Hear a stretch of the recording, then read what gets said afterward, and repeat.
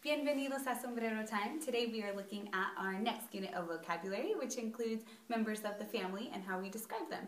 Pay special attention to how we describe being someone young or old, and also how our verb ser, which we use to describe people and other places and things, changes depending on the subject of our sentence. Vámonos.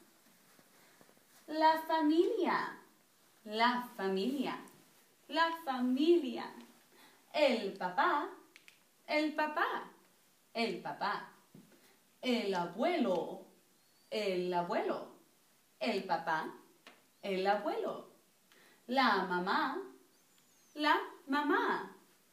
La abuela. La abuela. La mamá y la abuela. El hermano.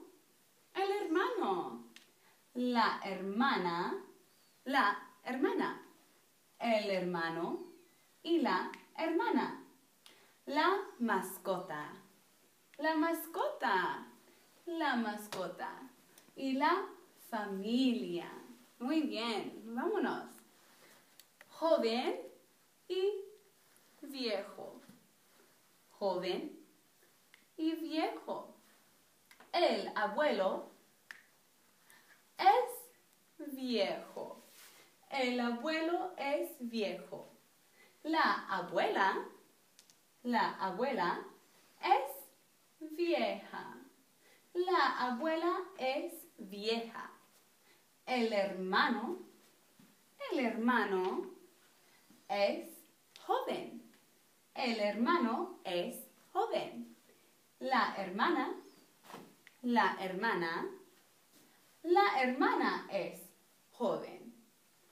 Los padres, la mamá y el papá, los padres son jóvenes. Los padres son jóvenes. La mascota es vieja. La mascota es vieja. Vámonos, excelente. ¿Cómo es tu mamá? Mi mamá es bonita y joven.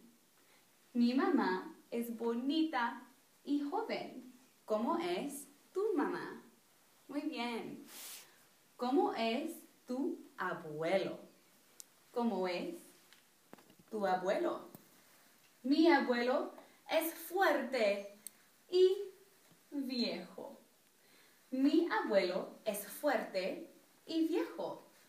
¿Cómo es tu abuelo? Muy bien, excelente. Thank you for joining us today. We hope that you were able to pick up on some key concepts of our new vocabulary.